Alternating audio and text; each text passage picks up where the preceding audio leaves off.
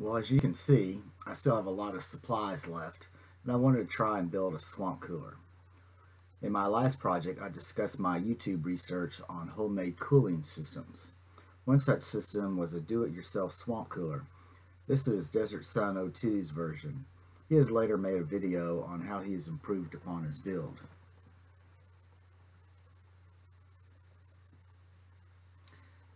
Now next, I saw Make It Mike's version.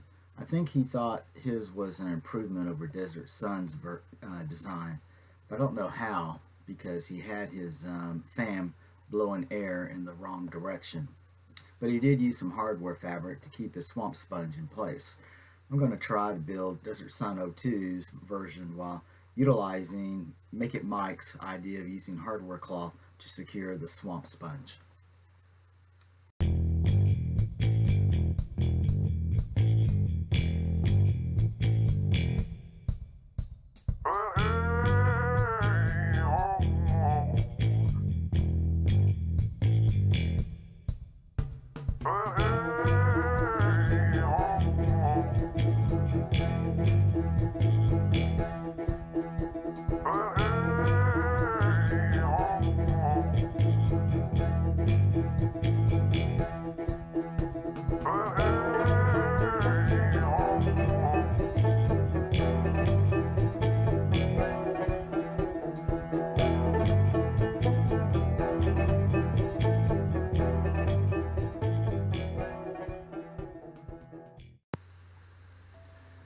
Okay, let's just build the swamp cooler here.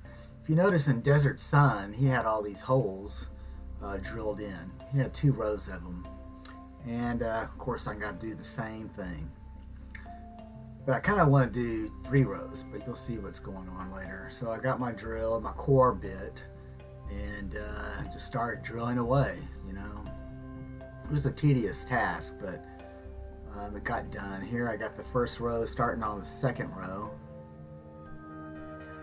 and this was a pain in the butt trying to get all these little plastic discs out.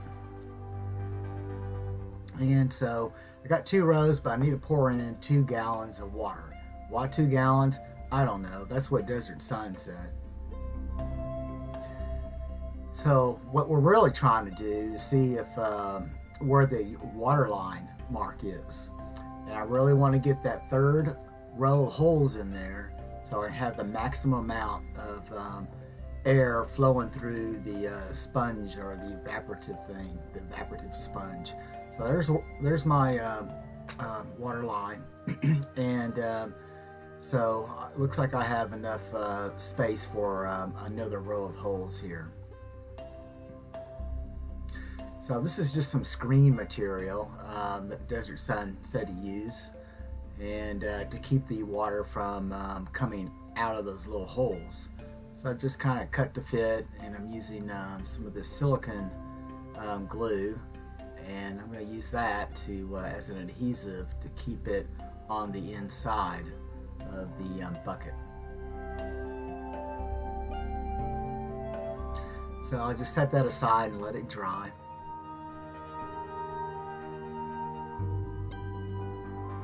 This is my evaporative sponge material that the water is going to soak through.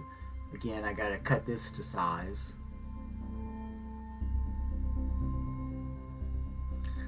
And I'm going to use Make It Mike's idea of using this hardware cloth to give it a nice tight fit along the inside.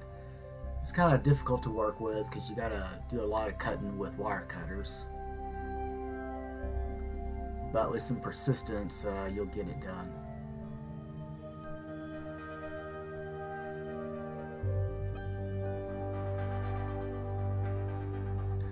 And I kind of held it in place with these ties, wire ties.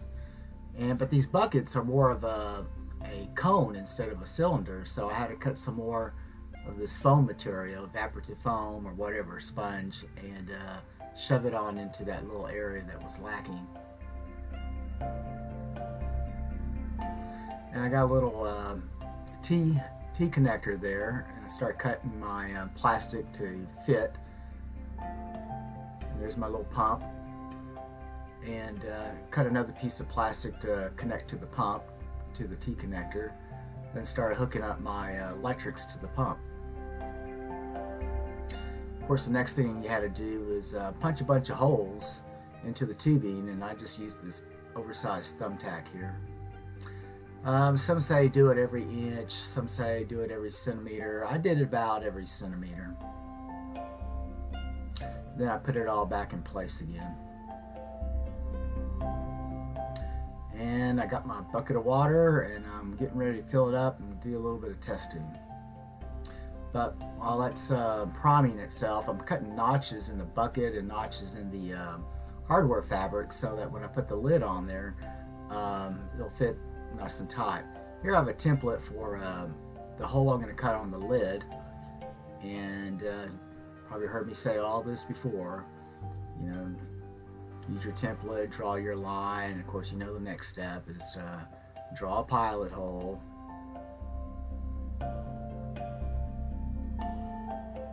and then take the jigsaw to it. Hey, perfect fit. So I put all that in place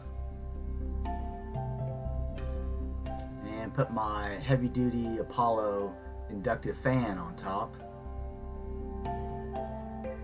And then I've got some duct elbow, an elbow for ducting, so I could, you know, change the direction of the airflow.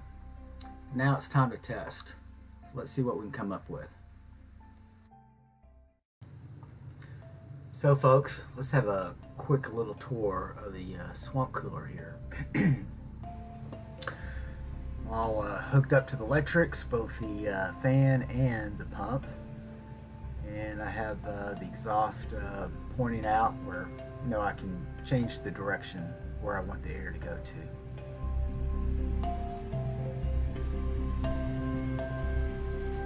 And it's starting to feel cool.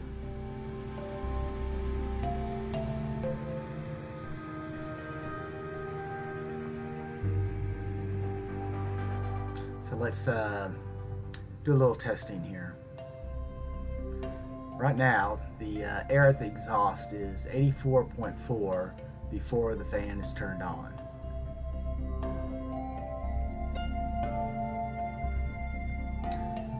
I turned on the fan and things started to cool down. Got it down to 79.9. And little by little, the temperature decreased, and it's going down to 76.1.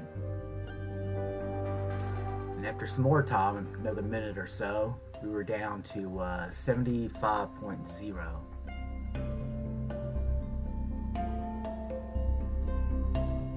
But I never was able to get below 74.5.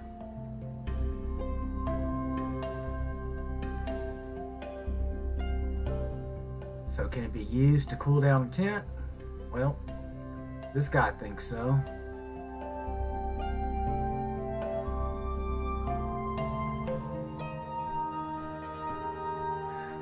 Oh yeah, guys, check this one out. Pretty wild.